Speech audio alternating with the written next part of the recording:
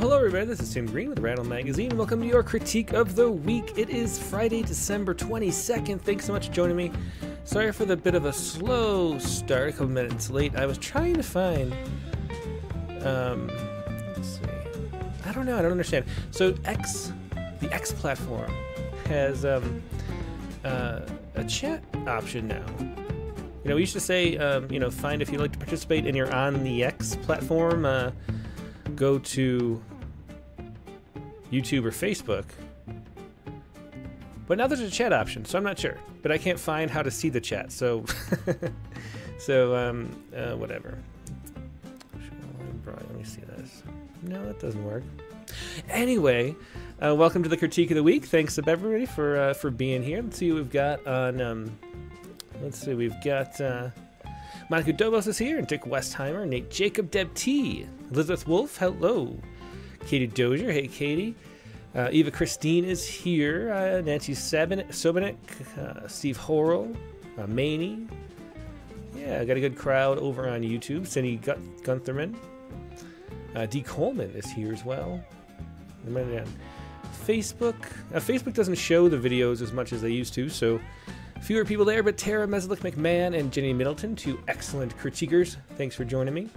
And I cannot figure out how to broadcast. I mean, if there's a chat, wouldn't you want to be able to see the chat on X? Anyway, well, that's something to figure out for next time. Now, for this critique of the week, we're going to be taking a look at the oldest submissions in the submission queue. And because I'd like to get caught up and share as many as we could. So there's not as much of a wait. I think it'd be great to have less of a wait. But as always, the point of the critique is to give that workshop experience and let people know what strangers think about their poems and what works, what doesn't. Leave as many comments as you can. Anything you can say could be helpful, so please do share as much as you would. We have a request to start out with a poem that we published. I think it was James Langford who asked if we could look at this poem, Four Guys in a Truck, which we reposted. I pulled it up from the archives as the daily poem on December 12th. Let's take a look at this poem here. Four Guys in a Truck. It was from the number 36, the Winter 2011 tribute to Buddhist poets. So Tony Trujillo is a Buddhist poet, and he shared this poem, Four Guys in a Truck. So let's take a look at it, and we'll see what you think. Four Guys in a Truck. And I think the implication that James was sort of getting at, is James here? It'd be nice if he was here. But, yeah. Well, Elizabeth Wolf asked, how long is the queue for the critique submissions? What I've been doing is sort of alternating now between pulling out some stuff that looks especially interesting, so there might not be a very long wait at all, like a week or two, since you submit, and then going through every other episode and just looking at the oldest ones and getting through as many as we can in a little more quicker run. And I think so the oldest ones they're about 11 months old, and the newest ones are yesterday.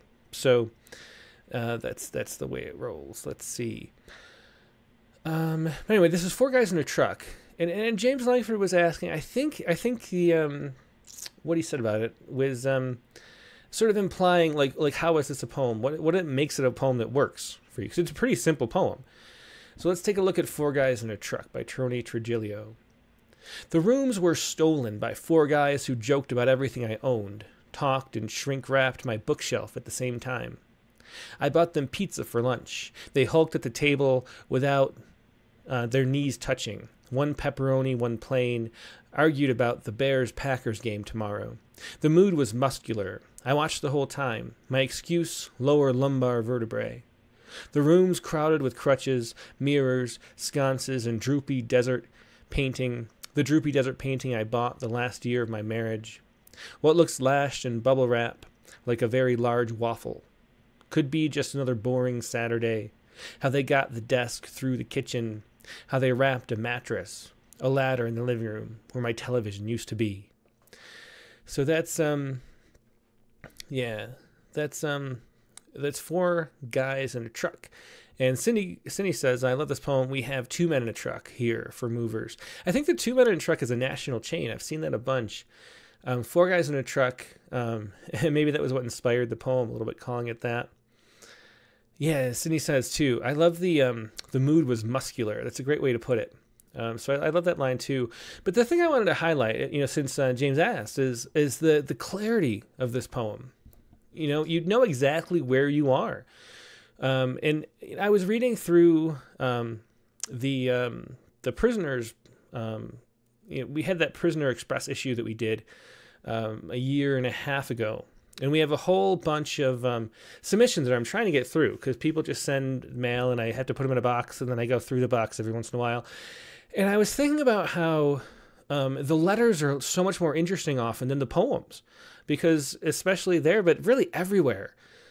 Because if you just tell your story in a way that we can understand in a casual way, it's really interesting. Stories are interesting. We love stories. We love knowing what's going on. And there's a sort of poetry filter that we add to poems, trying to make it seem special and seem important and seem poetic. And that really detracts so often more than it adds. And so you can see how this poem came to be. The Tony, I imagine, this really happened, I'm assuming. He mentions it in the note too, that it was a 2-year period. I got divorced, moved twice, and lost 2 close family members. And so he's talking about that experience. And so this happened to him. He watches 4 guys in a truck move all of his stuff out of a house. And there's a feeling when certain things happen in your life that there's more to it than that. There's a deeper story behind the story. And you get a kind of itch to sort of make it more understood. And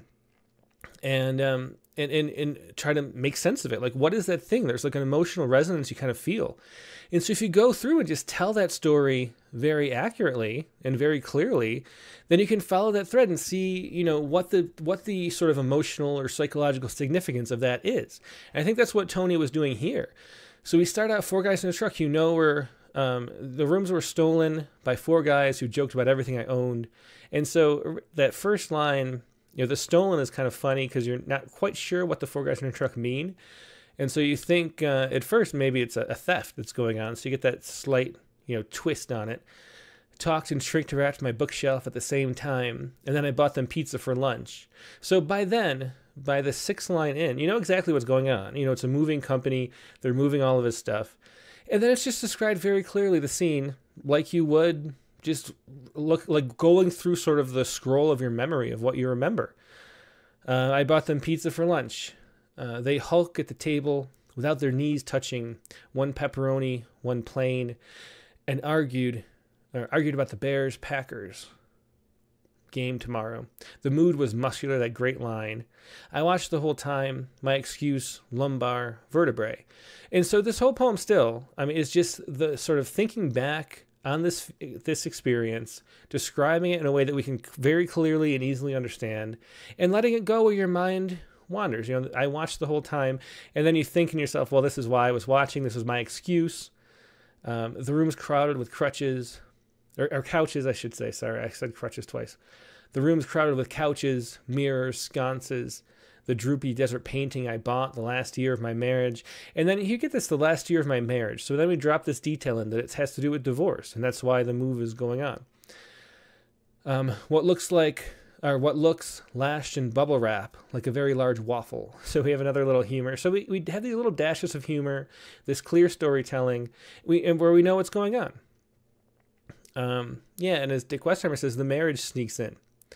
And 2, as Rosenard says, the 2 pizzas between 4 muscular guys, like imagining them eating, a whole half of a pizza is kind of amusing too. And so there's a lot of those sort of light, amusing stuff. But then we have this marriage sneaking in, the last year of my marriage, which sort of fills out the story and then the whole of like what is going on kind of blossoms out of that you can know the kind of the background of the whole situation. So this is just really good storytelling in a really clear, simple, direct way. Could be just another boring Sunday. This is another key line too. Could be just another boring Sunday. How they got the desk through the kitchen, how they wrapped a mattress, a ladder in the living room where my television used to be. And so for them, so the thing that sort of, the conclusion I think that Tony comes to in sort of exploring his own emotions about this experience is the way that to the movers, it's just another day, another Saturday of work where they're doing their job, moving someone else out. To him, it's this massively significant life experience. This shift in your status, going from married to divorce, is a big deal. And it's one of those like key moments in his life, but to the movers, it's just another day. And so there's a sense of the way that, the way that you don't know what everybody else is going through, don't even think about it often. We kind of ignore that, and we're sort of locked in our own little worlds. And so, yeah. And then we end, as Nate Jacobs says, it builds beautifully into that simple sense of loss at the end, understated but perfect. Yeah, how they wrapped a mattress. And so like that idea of wrapping a mattress where they'd slept, and then a ladder in the living room where a television used to be. So there's this sort of sense of emptiness, the missingness of that experience of having moved out. And the used to be, exactly as Elizabeth Wolf says. So, I mean, what you have here is just this really clear, simple storytelling toward understanding what it is psychologically and emotionally that was significant about this moment. Why did it have resonance? And this is the kind of, I think of this as a simple sort of classic rattle poem. I always say that, I'm looking for more of these types of poems, because, this is the kind of, real life storytelling of what we actually experience, that makes our lives richer, that makes us all connect more, and that anybody can appreciate. This is not the kind of poem that we're hiding behind some kind of deep metaphors, even though the metaphors are here. There's very subtle music in this.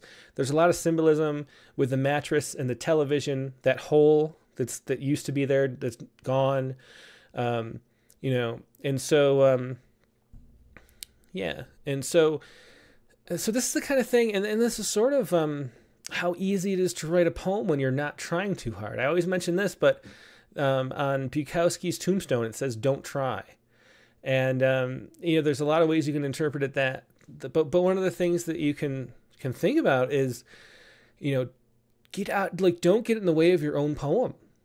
And I think that happens so much. If you look through the submissions, it's so common that the contributor note that people write spontaneously just in the little box on Submittable is more interesting than the poem they're submitting, because the poem has all this heightened, elevated attempts at sounding poetic, but we want to hear stories. I mean, and not just Rattle, but human beings. Like, we're tuned to hearing other people's stories so we can see what other lives are like. I mean, that's part of what we do. That's part of what makes us human. And so telling your story clearly is something to really search for when you have a story. And then the key is to notice those emotionally salient moments. And when you have those, you can just tell it sort of straightforward, kind of dig into the emotion a little bit, let the symbolic part of your mind do its job coming up with things like that missing TV and that mattress.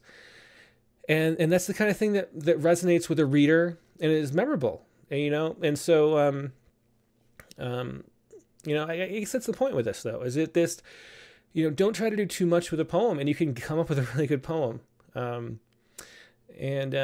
Yeah, so Guy Chambers says, like this poem, simple and true to life experience.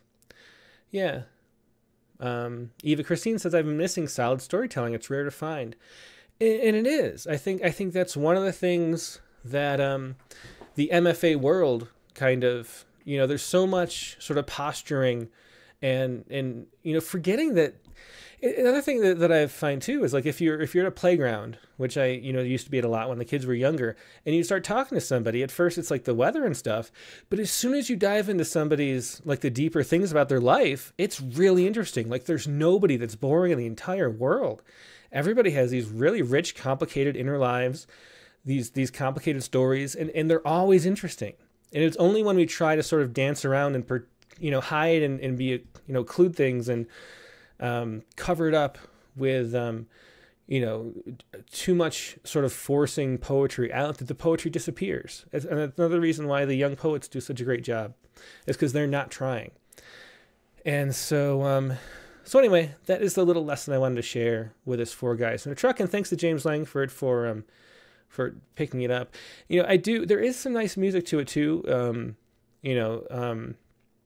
You can hear a lot. There's a natural rhythm. There's music to natural speech that we just do. And that's here in this poem. There's a lot of little alliterations, a lot of little slant rhymes and stuff that just come out naturally. It's one of those things where the by not trying, you let the natural music come out. Like you just sort of automatically tap your feet too. Yeah. Okay, so let's move on to see, and maybe keep that in mind too as we look at other poems, because this is very much like reading through submissions, and you just see so many poets, trying too hard to be profound, when really all of our lives are automatically profound. All our stories are automatically interesting if we share them. So here we go. Let's take a look at some newer poems, and this is, just a little bit. This first one up is, sorry, I got to change the size of the window a little bit. This is Jerry Stephenson, our very own. So that's interesting. So this is a submission from January 25th of last year. So we're, like I said, about 11 months old. And here's Jerry. He has some questions. He says, "Hi, Tim. Light on duty today. Hence, this is one of 2 poems. Trust that works." So here we go. It's pasted into the body of the submission, and no special questions. So let's take a look at Jerry's poem. Here he goes too. This is from Jerry. Let me get this a little bigger, like maybe there. Let's kind of do that too to get to focus on this. Let me get that over. Yeah, sorry for the... Okay. Yeah, let's look at this. We can really focus. Okay, so he says, this is funny. He says, "Please pick one of 3 snappy titles. A, Martyr. B, Moderately Bearing My Soul. Or C, Attempt to Shortcut a Fee for Editing Service." So that's interesting. And here it goes. "Writing for Critique of the Week, my hat aimed at the ring. Now the moment to fling, not a feat for the meek. Should I be clever, quick, stylus in hand, ink at the ready, cliche in my brain, hold them steady, the poetic bomb tempting, starting to tick. Punctuate or not, slashes or dots, form fed lead, or what pops into head, flip a coin, damn cliche. Or spin a rhyme, thread, adult or target children, tots. Mystifying to me, must dot my T's, not cross my I's, like alternating up my soul for flaying. Will my thought prevailing? Will my will hold? Dermis armor? Be stout, be sturdy? But a competition this is not. Why get in a knot? Leave my fate, or be not upon the crashing literature buzzing shore, or being swept up from the hive of editing room floor. I'll let it be, apology to Paul McCartney. Inkulated by Jerry. Oh yeah, I think this is another, interesting. I think he pasted it twice. Anyway, so that's the poem. And we're calling it Martyr, Moderately Bearing My Soul, Attempt to Shortcut a Fee for Editing Service. And yeah, definitely. Monica Dobo says C. And definitely, I think that's the title too. Attempt to Shortcut a Fee for Editing Service. And this is one of those, actually, I would call a private poem, even though it's private to this community. It's self-referential in a way that if it was published somewhere, obviously nobody would realize it. But because it's private to us, like we get to know, it's the same thing as writing a poem to a friend or family or for an occasion, for a wedding or something like that. And so there's a different sort of goal with this kind of poem. He's clearly trying to amuse us, and clearly is. So thanks for sharing this, Jerry. But it's it's important to point out, it's a different thing you're trying to do than if you were, publishing, writing something for publication where you're a stranger.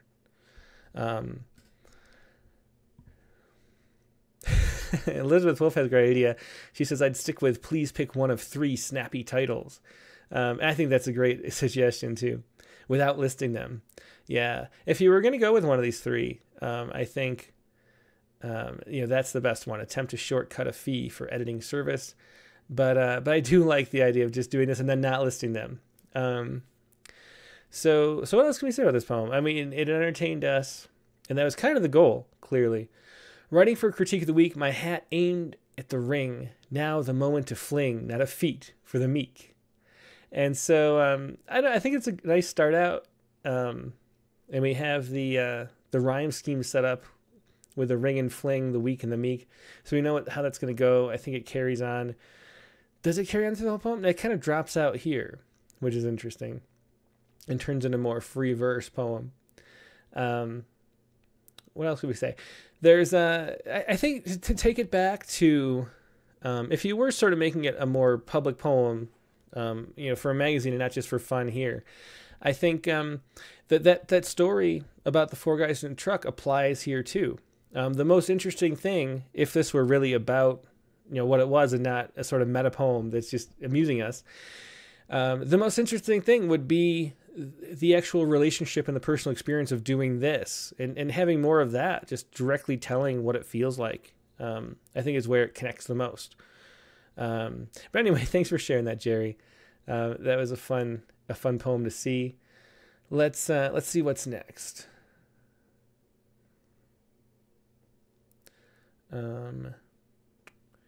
Next up, it's going to be another one by Jerry or not? He mentioned sending two. Anyway, okay, this is something different. This is Elia Baratz. And the poem is Drowning. The question: I keep finding my poetry going off in two different directions, so I write them both. How do I manage to combine them? Every time I try to edit, I feel like I change the entire message. Well, that's a very interesting question. Thanks for sharing that in this poem, Elia. Let's take a look. And the poem is called Drowning. And here we go. Drowning. Let me make it a little bigger too. Okay. Drowning. I am underwater. Many have tried and failed for nearly a decade to help me out of the hole that I have dug myself in. They don't understand how deep the hole has gotten. It's filled with quicksand, and so trying to pull me out has only dug me deeper. Maybe once they realize how deep I am, they'll help me. The only way I felt that I could find help was to dig myself deeper. I chose to drown because if I didn't, I would spend the rest of my life struggling to stay afloat. Sometimes the only way to get them to notice is to go as deep as you can and hope they realize their mistakes and get you out. They only care once you go deep enough for them to send out the special teams to get you out. So that's really interesting. So this is a kind of a poem just on topic that... is this a separate poem? Let's see. Oh, I guess it keeps going. I'm sorry. I thought this is just a break. This is the thing too with reading submissions. It's sometimes hard to tell, where one poem ends and the other begins unless you have it really clearly shown, so keep that in mind. But let's keep going. To get you out, to describe the concepts, of daily actions, so simple you forget they even exist, yet I drown because nobody knows how to teach my lungs how to move. For the longest time, I faked the feeling of breathing. I thought that moving my mouth, stretching my stomach, and wriggling my nose the same way everyone else did would mean that someday, somehow, I could learn to breathe. I thought that drowning was part of learning, and so I pushed myself further. When my body was crying out for help, I ignored it. Pain was part of the process, and I saw it as a sign to keep going. So my lungs have never truly breathed. It must keep pretending, and I must keep feeling this pain, because stopping means admitting that I have wasted my time and energy into something that has only brought pain and suffering. Stopping means admitting that I have failed, that I could have been better by now. If only I had done things better. Stopping means that I am a failure, so I didn't stop. I chose to drown. Well, it's an interesting poem. The first thing that jumps out, and of course the stopping every line with a comma almost till the very end. It makes for these unnatural pauses that don't really fit with what the poem is trying to do, and it don't fit with syntax, and make it a little more difficult to read. It feels kind of stilty and tripping. And then we go back though to, so Clinton Clarkson is another private poem, a bit vague, and that's true. Going back to that four guys in a truck, that story is so interesting, like I said, because it's told so clearly with sort of vivid details, so we can paint a scene. We know what's going on. We see the picture of it all. And that's the thing that makes it compelling. And here we have an abstraction. I'm underwater, which is a metaphor for something, but we don't know what. And I think it would be just way better if we got the story. Got the story in those clear, simple details where we can see it playing out. We can know what's going on. Then we can feel like we're going along with it. So the key is to tell the story. I think we go back to that, Four Guys in a Truck. I think that's why it was great that James Langford pointed it out, because it's like the primary, like really one of the fundamental things when you read submissions. The thing that poems don't do is just tell you the story. So there's that too. There's another thing, poems, so often go on for too long. They sort of like meander and don't know where they're going. If we wanted to keep this an abstract kind of symbolic thing where you don't exactly know what it's talking about, that can hold up for a little while. And so as a metaphor, if we sort of cleaned this up and sort of shrunk it down and kept it, ended sort of here instead of keeping going where it didn't really say anything new. If we kept it with the drowning part, I am underwater. Many have tried and failed for nearly a decade to help me out of the hole that I have dug myself in. There's a poem I'm trying to think of that does something like this. What was it?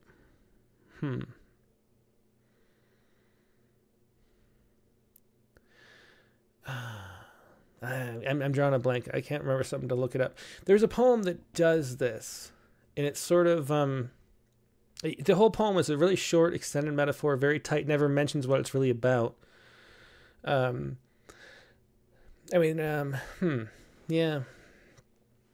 Anyway, I'm not thinking about it. I can't pull it up in my head. But there's a poem like that, and you could do something like that, where you just focus on the drowning, let it be an extended metaphor, show it in sort of still detail.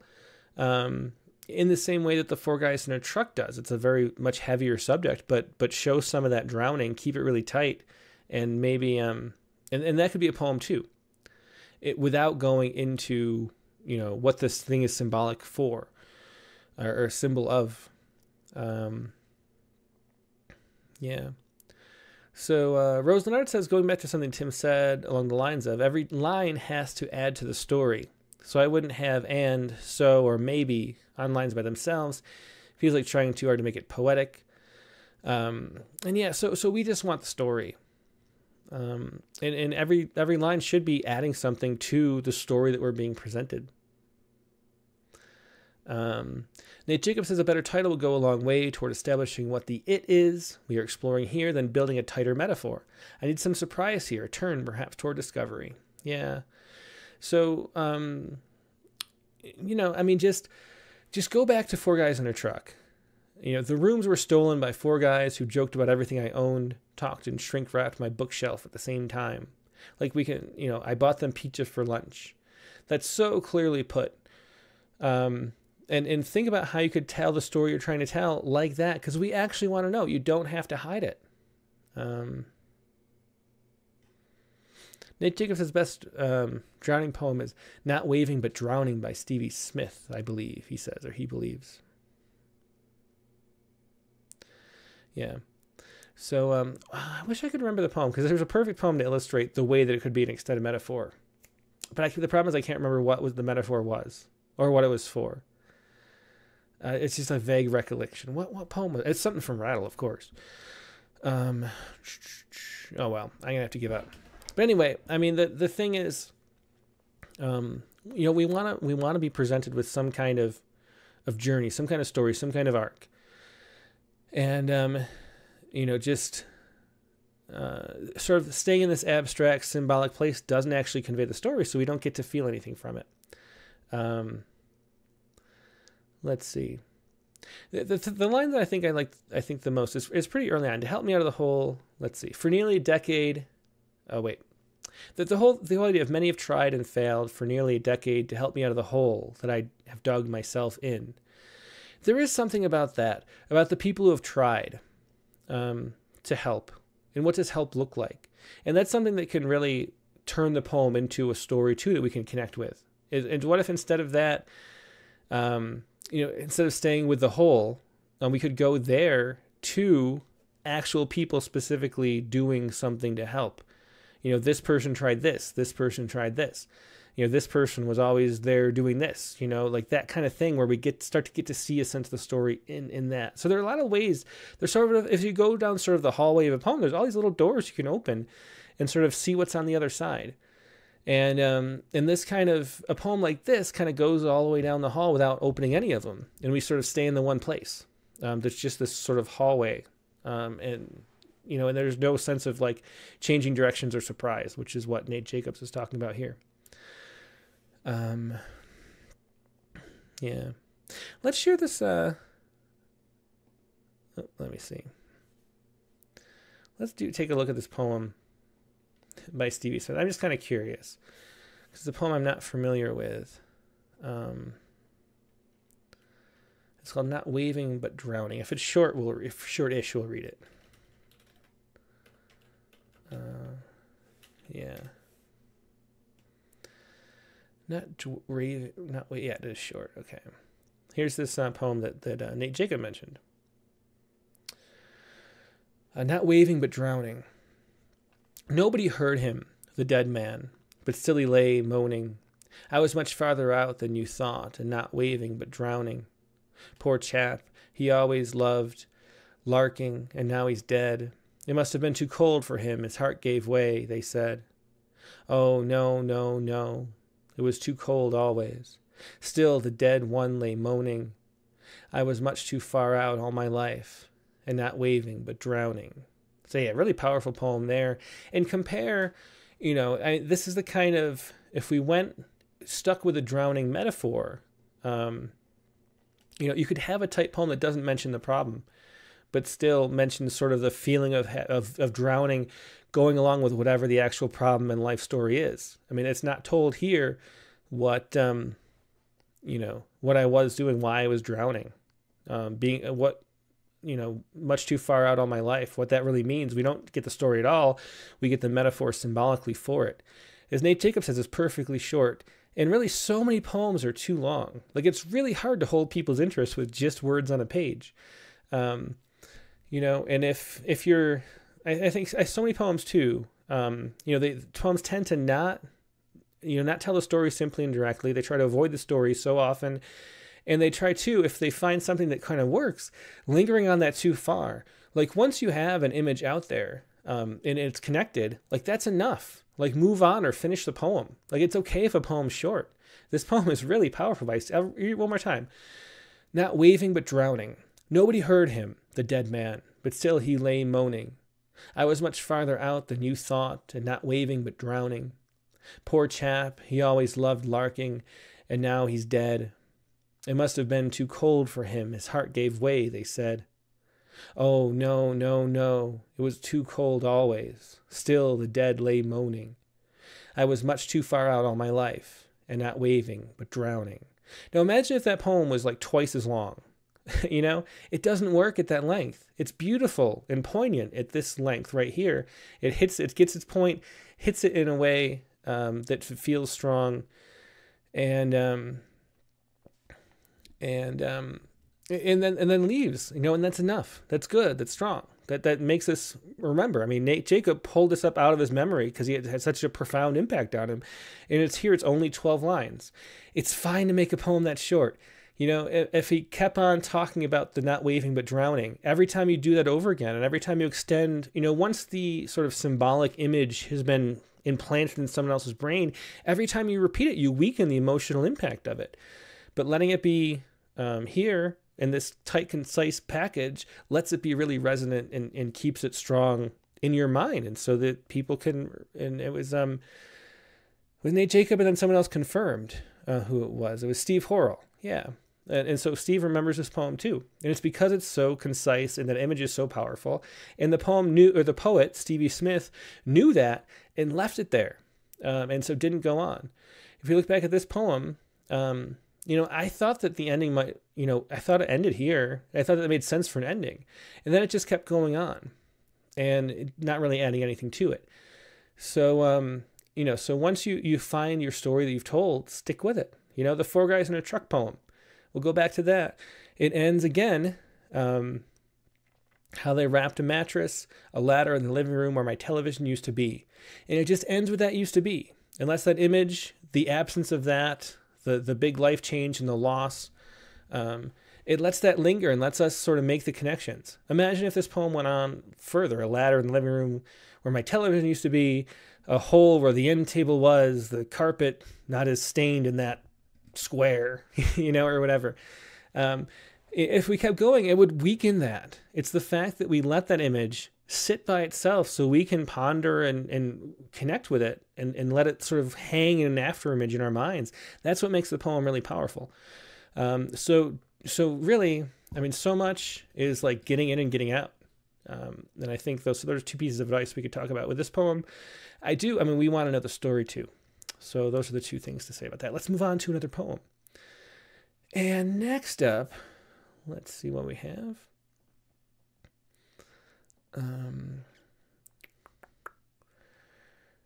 Next poet has two poems. It's Nupur Mascara.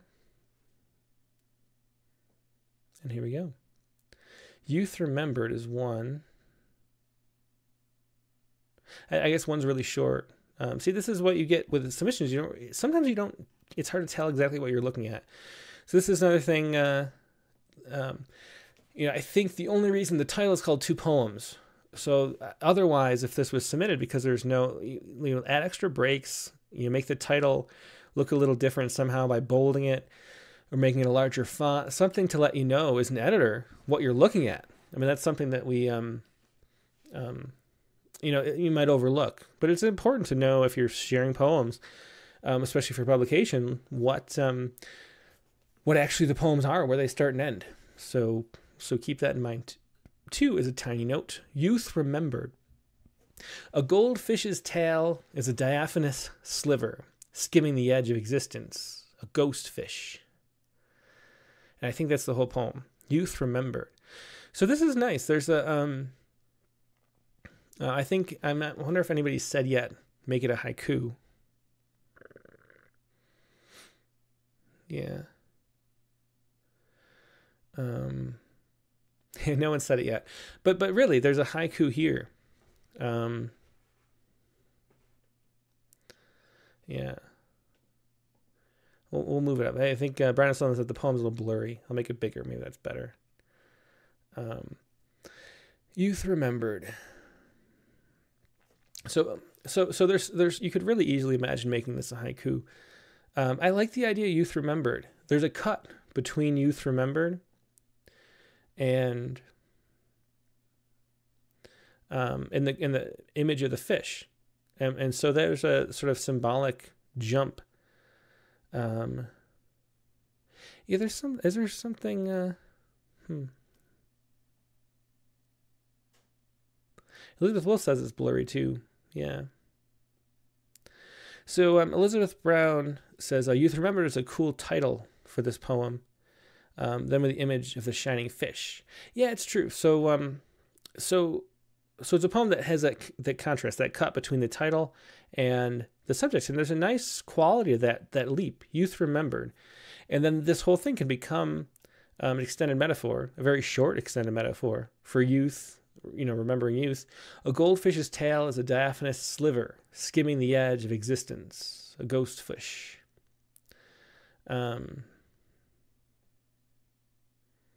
Mark Greener says it's not a haiku, it's a quatrain, and the structure is intrinsic to the poem. I'm not sure. Obviously it's a quatrain, but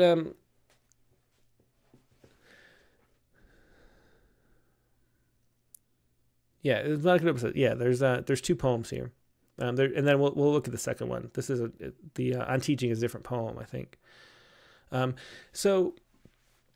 A goldfish's tail is a diaphanous sliver. I really like that a lot. Skimming the edge of existence, the abstraction there. The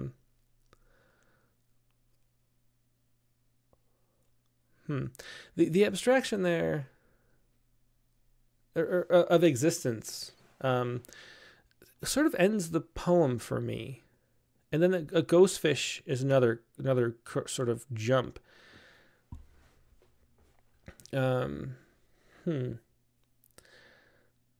Yeah, it feels like there are too many. Yeah, Margarita says like the sonic echo of goldfish, ghostfish. And I like that aspect too. There's two things I guess there's three things I really like about it. I like the title and the way it contrasts with the subject. Then I like the idea of it, of this the tail, the tail of the goldfish, sort of being something that you sort of see and don't. Like imagine the fish actually seeing its own tail and how fleeting and sort of confusing that would be. There's something really interesting about that concept and about that being a metaphor for youth. I think that's great. And then that echo of the goldfish becoming the ghost fish. It feels a little like it could be tighter though, you know.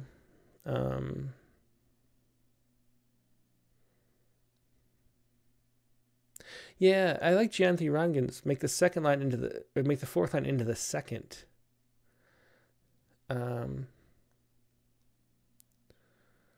Yeah, so what if it was a goldfish's tail is a ghost fish skimming the edge of existence?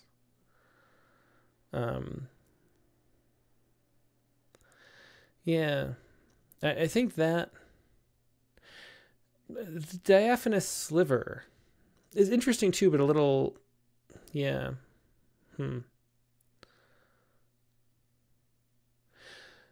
What if it was a goldfish's tail is a diaphanous ghost fish skimming the edge of existence? I don't know. There's something that's just a little too much. You know, it feels like it could be tightened up a little bit. I'm not sure exactly. Rosenar says I'm on Team Diaphanous Sliver.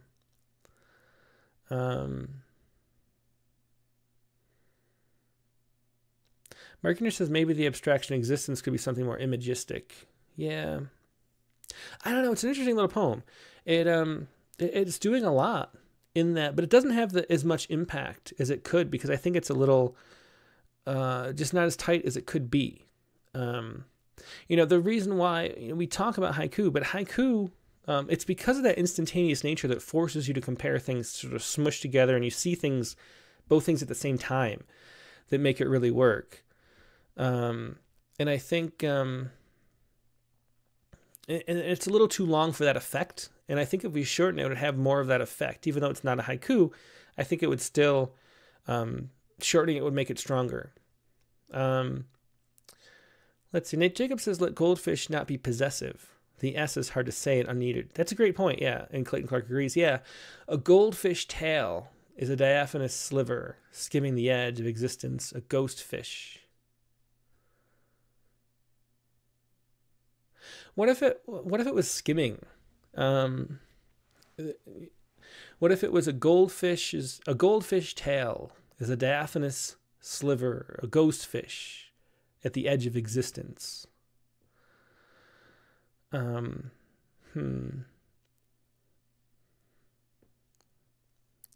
says, could existence be changed to life? Yeah, I don't know. I find a way to say it. It'd be more powerful if it was sort of one breath and those could sort of merge.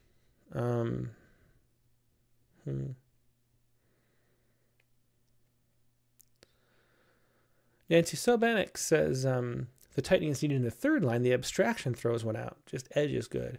Skimming the edge. So a goldfish tail is a diaphanous sliver skimming the edge, a ghost fish. It's just, I think a ghost fish skimming the edge is better. Like combine that, and so there's not a break there, so you can sort of flow through the whole thing. I think that works. A little better. Anyway, I think it's an interesting poem. Some kind of little tweak to condense it is all we really need. Let's look at the other one. I'm teaching my 4-year-old daughter writing.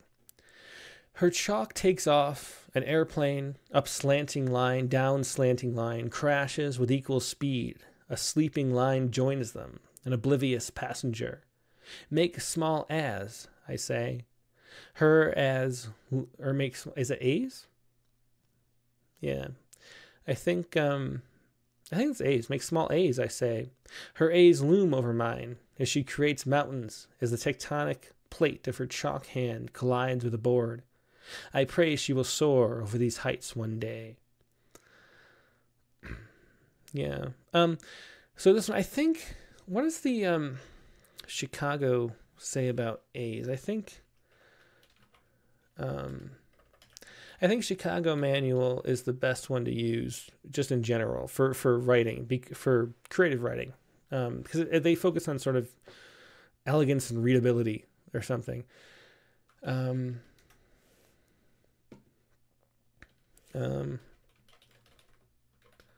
Let me see what they say. I think they say, let's see.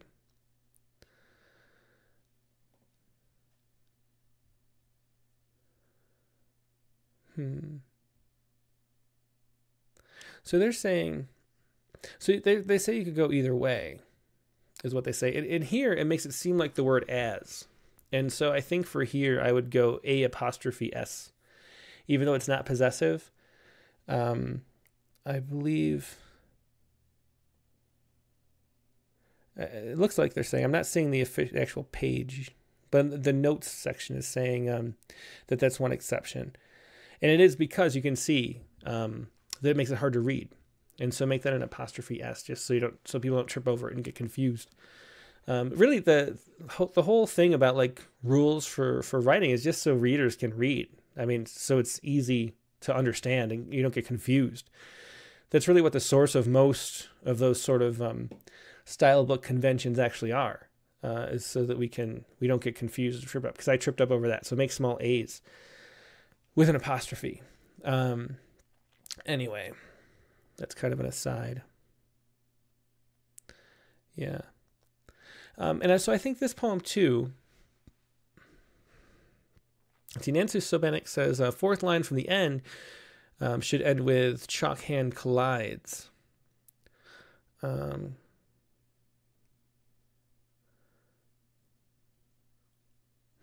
end on a strong verb. And in jam, chalk hand collides can be confusing. Yeah, Nate Jacob says, I like the sentiment of the lines, but not the actual last two lines. Yeah. Monica Doba says, I like the conciseness too, but I'm missing the surprise element. Rose Leonard loved the images of flight and landscape. Mark Goodyear, the last two lines could break its soar instead of these. Yeah, I pray she will soar, line break, over these heights one day. Let's see. Yeah, Clayton Clark says, I love it, but the ending feels a little flat. That's what I'm thinking too. And so I think going back, again, we're just going to keep going back to this lesson of the four guys in a truck.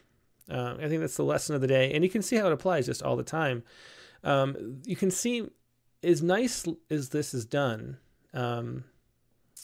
you see sort of the overwriting in places where it's just better off to let the images stand and let it not be, because when you do certain things that sort of make little poetic flourishes, you're reminding us that it's a poet writing a poem, and we lose the sort of sense of being lost in the poem. So I'm teaching my 4-year-old daughter writing. I think it's a great title, and we get to know exactly where we are. Her chalk takes off an airplane, up slanting line, down slanting line, crashes with equal speed. I think that's perfect. I think it's really wonderfully described. A sleeping line joins them, an oblivious passenger.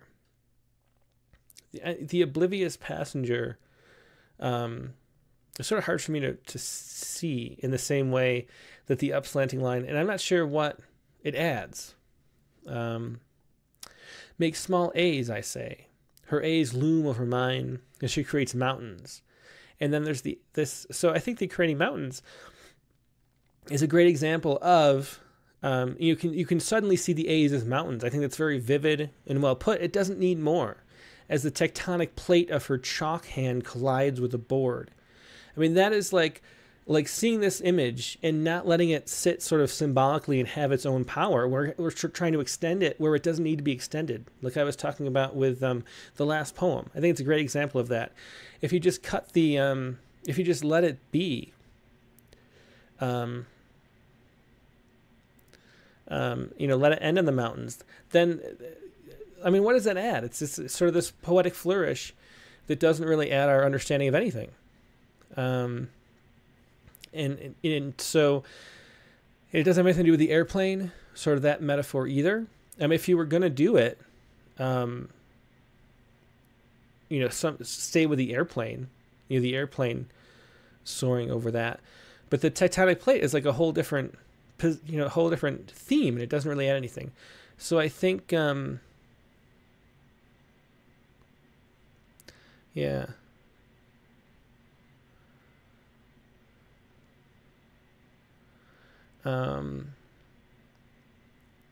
Debty says, I kind of like the oblivious passenger. Maybe that's just me. I picture the horizontal line not paying attention. Well, I think I think the passenger, again, is sort of forcing the airplane in. The sleeping line, I think, works okay. If it was crashes with equal speed, a sleeping line joins them oblivious. I think that works a little bit. Yeah, so, yeah. I think maybe I would cut the passenger, because I think the problem is this: when you're imagining the chalk as a plane taking off, there's sort of a problem with scale, because the chalk is like the line of the chalk itself would be the plane, and sort of the line would be like the trail that it's leaving, the contrail. And that's kind of what the image is. And then when the line becomes the passenger, like we're suddenly inside the plane in a way that doesn't really make sense, I think.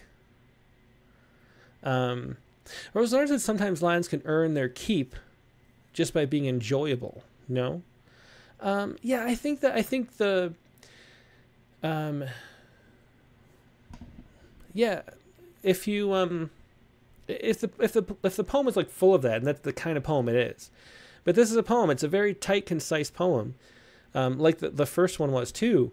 And so the sort of the brevity and the concision is the heart of the poem and what makes it work. I mean, you have to like look at what you're doing, what you've written, and see like what made that work, what was working there, and what wasn't. If it's a poem that's sort of meandering all over and making sort of surprise playfulness everywhere, it makes a lot of sense. But when there's this sort of playful line that's the only one where we do that, then it kind of yeah, it just kind of stands out and doesn't let the poem feel like it's its own sort of complete unit. Yeah. See, Farrell says the tectonic plate fits into the mountain building as she's making large. Yeah, of course. I mean, but it does. You know, it's a tangent, because we're not talking about mountain building. You know, we went from airplanes taking off. It's almost like a mixed metaphor in a poem this short. So you have totally different metaphors. You know, so if there's mountains, the plane should be flying over the mountains. So there's some continuity there, you know, which is at the end, but it's not about the mountains being made. I don't know, I'm not feeling like I'm articulating that very well, but yeah.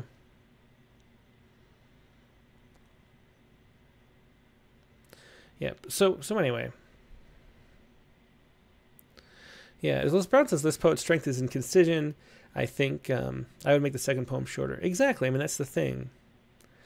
Nate Jacobs says, concise language necessitates sharp imagery and intention. This poem starts that way, but adds too much for the number of words to support the number of images. Yeah, that's a great way to put it. Yeah. And so, you know, the way that this poem works, and even this poem, you know, the goldfish one, you know, could have been a lot shorter and more concise, even though concise though it is. There's still words you can clip out. And that was sort of the beauty of the poem. And I think that's you know, go for that when that's your style. Yeah. And so I think, yeah, and I think the A is looming over like mountains, because that's sort of part of the image of the plane too. And so I think that works. And I would just cut off this pot and then find a more interesting ending. I pray she will soar of these heights one day. It is sort of a summary type thing. And I think it's not quite the last line. The sentiment is there.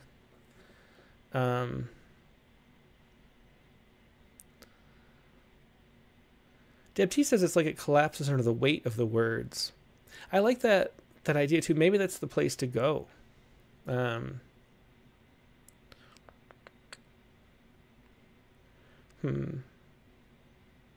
Yeah. Mark Grinder says breaking the second poem into stanzas might help. Again, a lot of times we look at for short poems, we look at Mike White. You know, the sort of, you know, and then if they're short and formal, would be Wendy Vidalock. But if we look at some, let's look at Southpaw, which was just, is that a good one? Yeah, that was just the poem of the day a couple days ago.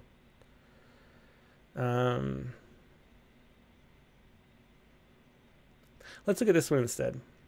Look at how concise this poem is. This is Mike White's Happiness. Happiness fills half a room, no one around to lift the thing, all those parts. After a while, you give up, even dusting.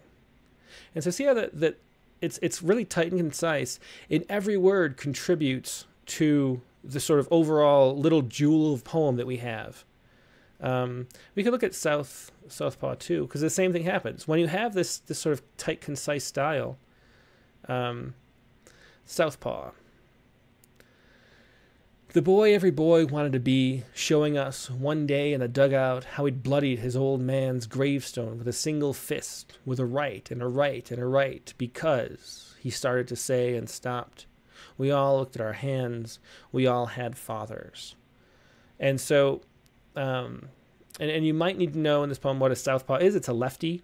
So if you're into sports or at all, or boxing, I guess, you know, fighting is a sport too. You know, that's a lefty. And so the father, you know, sort of a father cliche kind of thing, telling their son to make sure if you punch someone, use your non-throwing hand. But the point is that all this, everything here is sort of a straight line in service of the little thing that it's making, the little point that it's making, you know, which is this father-son relationship really hard to articulate. I'll read it again. Southpaw. Every boy wanted to be, showing us one day in the dugout how he'd bloodied his old man's gravestone with a single fist, with a right and a right and a right, because, he started to say and stopped. We all looked at our hands. We all had fathers. And so, you know, it speaks to the really complicated sort of father-son relationship, and to a parent dying and sort of leaving you. And there's all this sort of the sort of rage that comes with loss, but then, but still remembering the things that the person said. You know, there's all that. And, but it's all told in this sort of one direction. I mean, everything is going here to this one spot, you know? And if we look back here, you know, it's close to doing that in both these poems. But you can see the way the tectonic plates colliding with the board are different. It's a different direction than the plane. You know, it's a different sort of scale and metaphor and symbol. And so it's not all in service of the one thing. So it doesn't have that same power of concision, if that makes sense. So how would you do that in this poem is the question. And I think just making a few tweaks and then coming up with something that's not summarizing. If we look at Southpaw, we all looked at our hands. We all had fathers. And so we can all imagine our fathers dying, you know, because we all have parents. So there's all that in there. And it just lets it leave there without sort of summarizing. If we look back at the other poem we looked at, which was Happiness. You know, happiness, you know, we have this happiness, which is sort of personified as like a thing, filling half the room, no one around to lift the thing, all those parts. After a while, you give up even dusting. So after a while, you give up even dusting. It's presenting us a symbolic image that has some kind of resonance to it and letting us interpret that. And so with this, what you want to do is let this image of the chalk airplane, like stick to that because that works. And let that somehow find a way to let that express the concept of praying she will soar over the heights. And it's a difficult thing to do, but finding a way to stay within that frame with a poem that's concise is really important, I think. Okay, let me move on. Hopefully that's helpful. It's a hard thing to you have to rewrite the poem to do. But there's a way that you can work within, and even even if it was like, for example, let's just say this. So, and to do this, I'm going to have to pull out the poem. So hang on, this is just, actually, I guess I can go like this, download the file. Hang on one second. Just downloading so I can edit it because I'm looking at the screen here.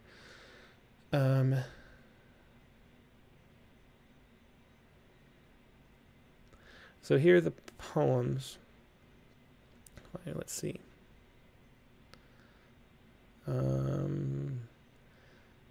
There it is. Okay, so let's get that distraction out of the way. Okay. Her chalk takes off an airplane, up slanting line, down slanting line, crashes with equal speed. And I would just cut this too. I mean, I know the sleeping line is nice, but I don't think it's necessary. Make small A's, I say. I guess we got to do this. Make small A's so we don't get confused. Loom over mine. She creates mountains. But what if it was like this? What if it was this? She creates the mountains she will soar over.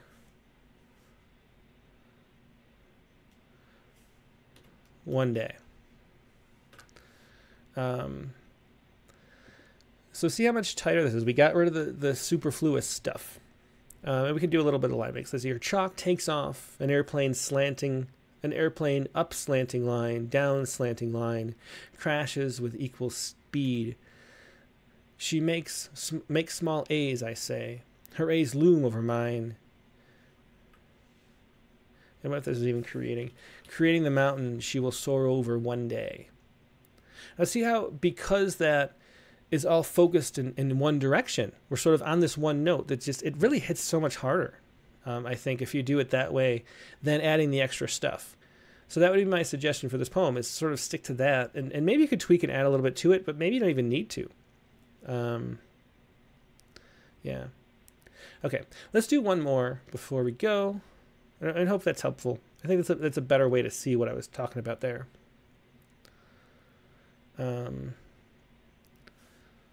Yeah.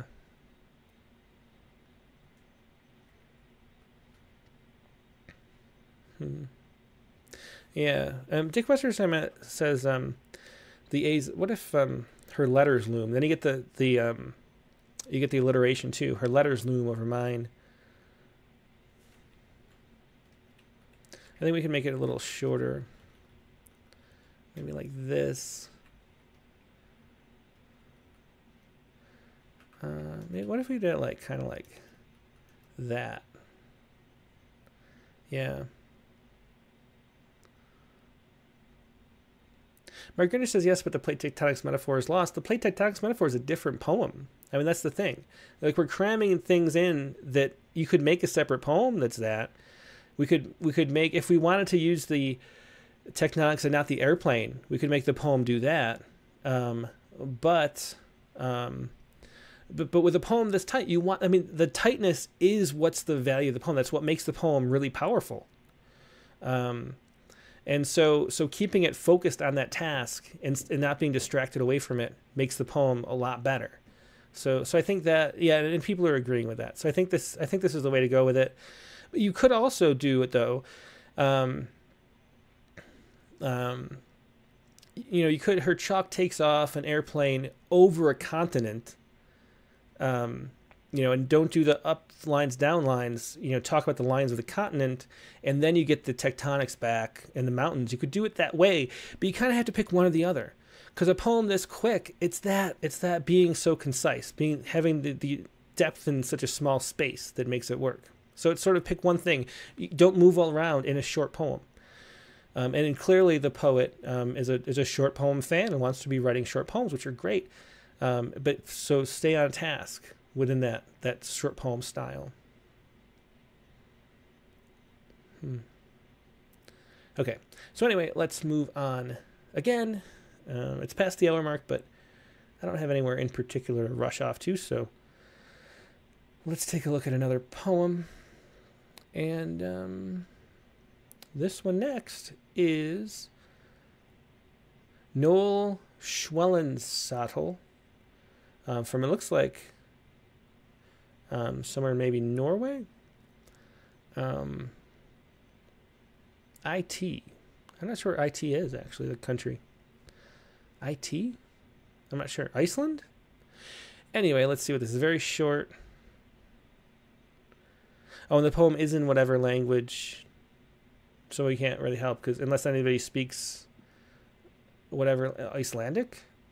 So maybe we can't do this poem. Screen view. Imiten des Herbstes ein Hauch von Nostalgie. Erenier Mitch. Is it German? Mitch an die Wegenheit ein Ziet voller Melody? Italy? Is that Italy? I don't know. I mean, the language doesn't look Italian. It looks German. I don't know. I'm not very worldly. But anyway, we can't really, unless somebody has something to say about this, we can't really talk about it. So I'll have to let Noel know. Let's see. Next, we will go to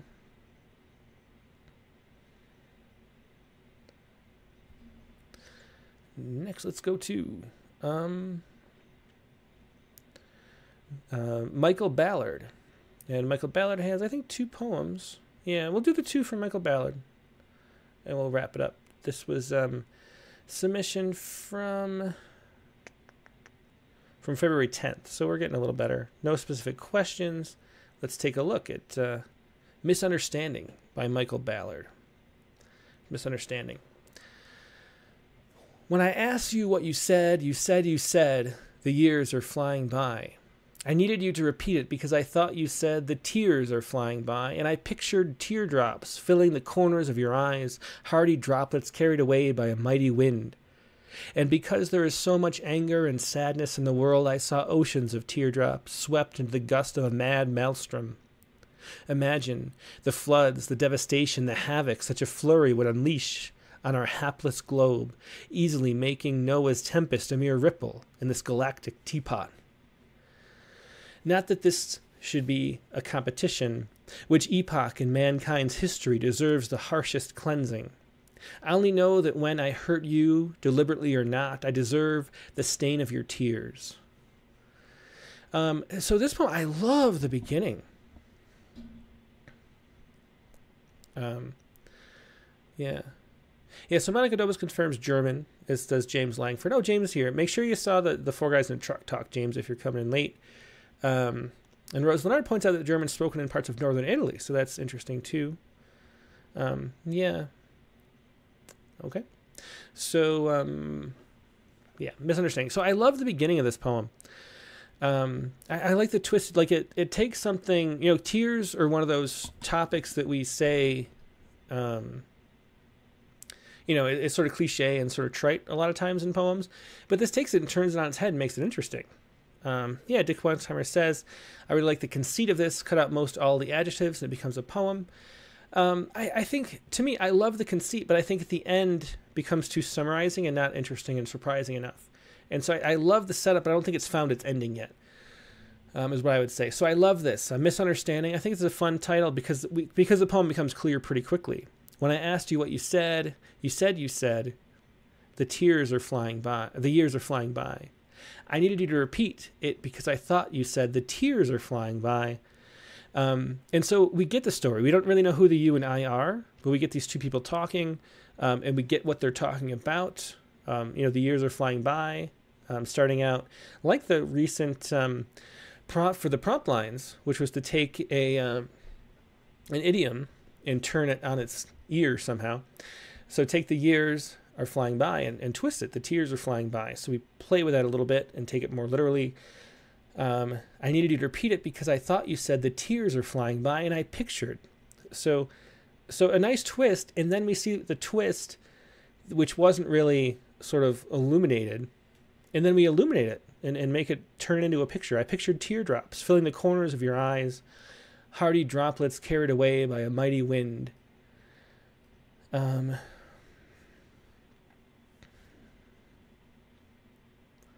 And because there is so much anger and sadness in the world, I saw oceans of teardrops swept into the gust of a mad maelstrom. Dick Westheimer says cutting out the adjectives. Does it sound better that way? Adjectives are the weakest type of storytelling, type of words. I pictured teardrops filling the corner of your eyes, droplets carried away by a wind. To me, I think that they work there.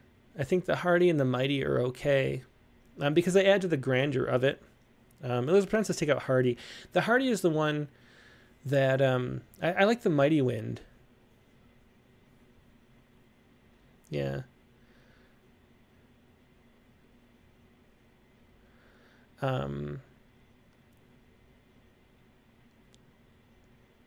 Rose says I lose the galactic teapot personally. Yeah. Well, anyway, so think about the adjectives. I do think if you can take them out without losing anything, always take them out. And that's just the general rule of thumb because it's stronger without them if you don't need them. But the idea of that they're big teardrops, I think, is something we have to get across. I mean, you could do something like droplets plunking on the ground but carried away, or some kind of thing to signify in a more vivid way that they're big. I think we need the sense that they're big, though. Carried away by a mighty wind. And because there is so much anger and sadness in the world, I saw oceans of teardrops swept into the gust of a mad maelstrom. I think it's a great image. Imagine the floods, the devastation, the havoc such a fury would unleash on our hapless globe, easily making... I think this whole... The hapless globe is good.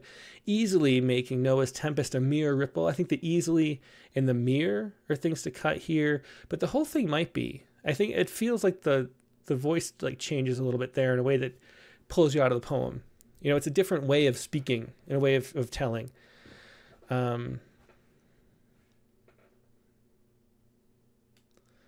Yeah. So, Mark Gunner says the word galactic is overblown for its use here. Yeah. And Dick Westheimer, Maelstrom is already mad. Yeah, that's a good point too. So you could trim out that. The gust of a maelstrom. Imagine the floods, the devastation, the havoc such a fury would leash on our hapless globe. I don't know if you need hapless either on our globe. And then I think this is just, I would cut that. Not that this should be a competition. And I think the poem works up until this point. Which epoch in mankind's history deserves the harshest cleansing? And I think the poem works except for this ending. I only know that when I hurt you, deliberately or not, I deserve the stain of your tears. And the stain of your tears is kind of cliche, and the whole thing summarizes. I think what will make the poem really work, which is to go into something sort of surprising and more concrete at the end. Not that this should be a competition. Which epoch in mankind's history deserves the harshest cleansing?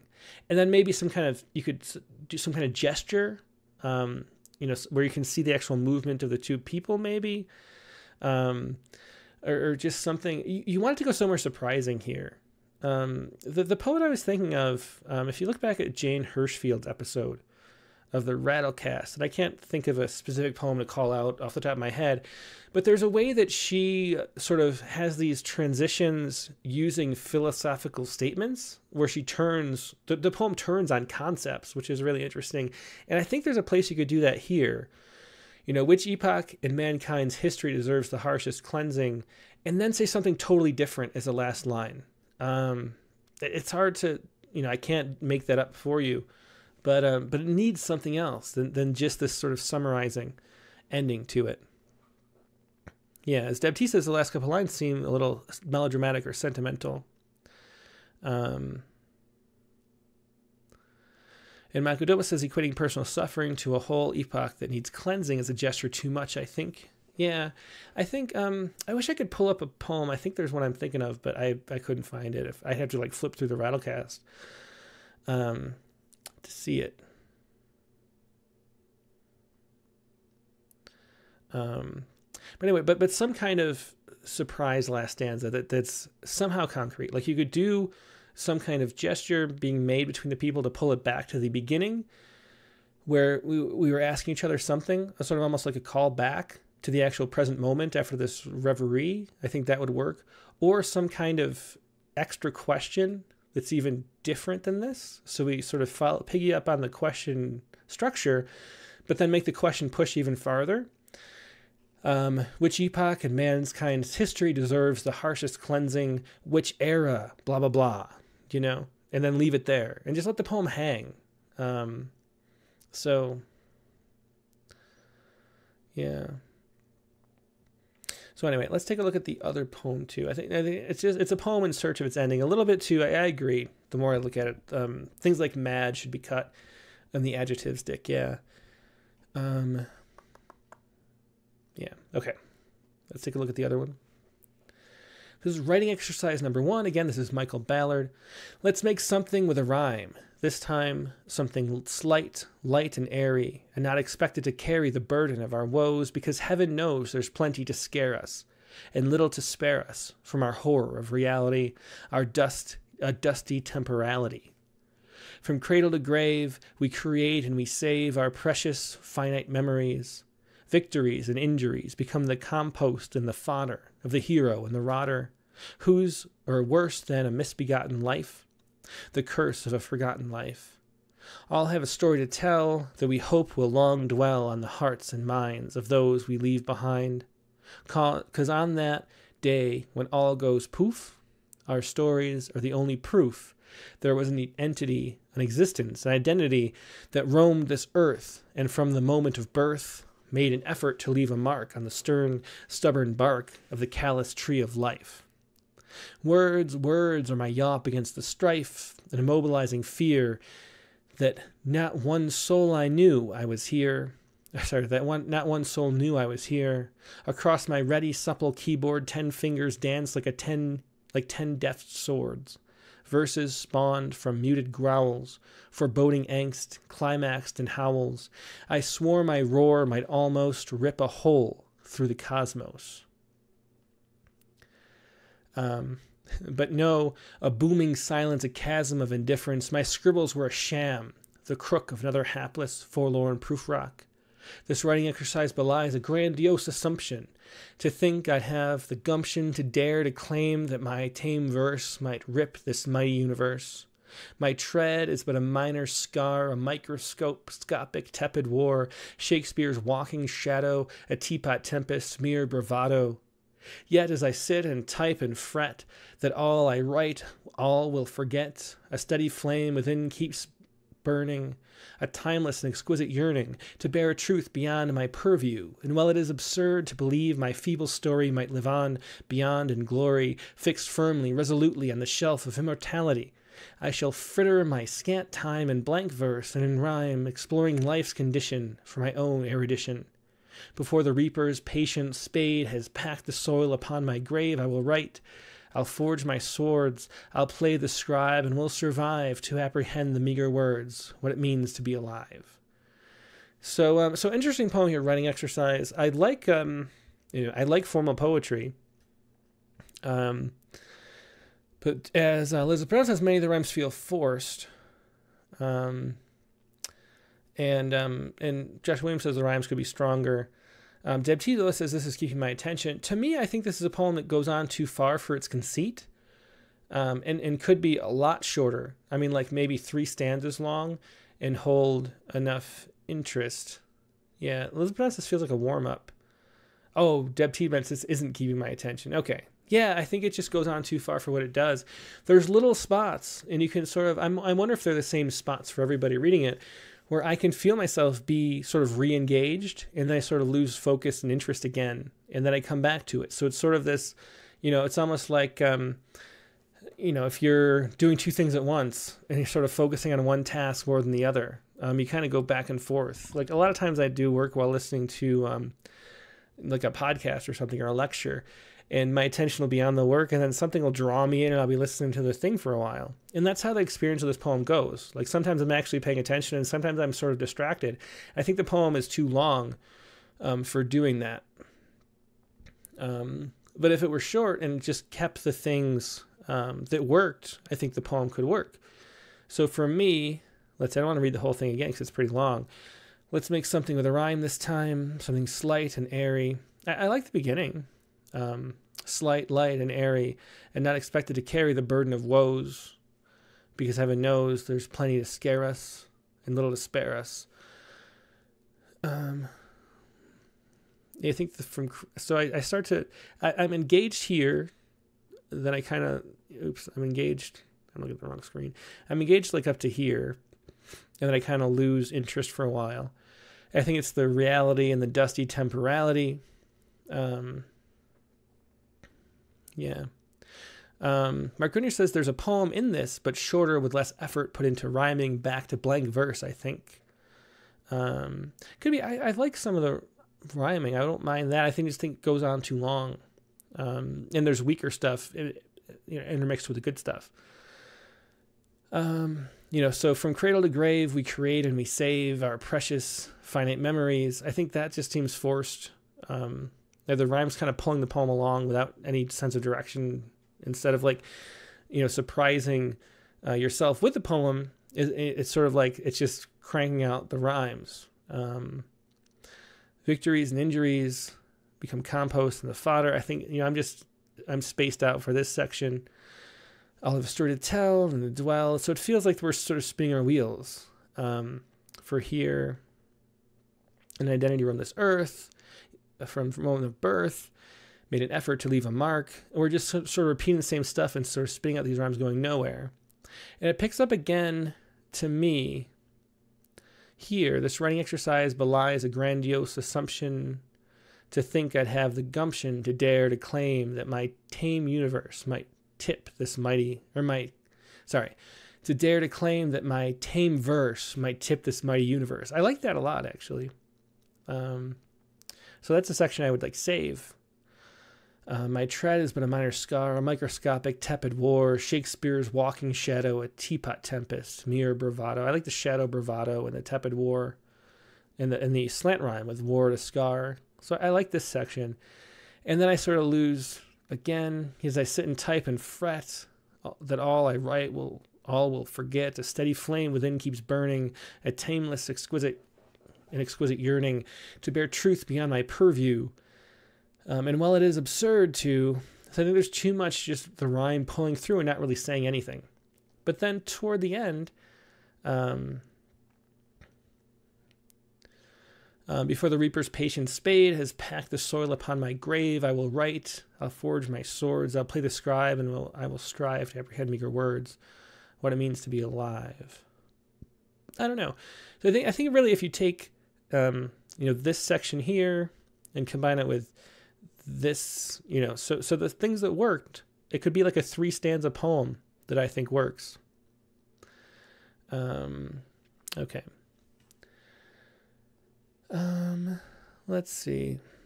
Jay Middleton over on Facebook said, I think the rhymes are included to make a point about writing exercises. The poem is a humorous exploration of writing exercises, but yes, I agree.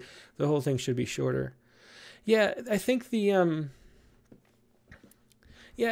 a, let's see. I'm just looking at the other comments because I forgot to flip over to Facebook for a bit.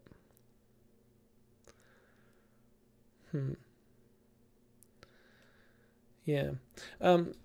So there's not sort of enough playfulness that points to that to make it feel playful. Although I think, poking fun at writing exercises.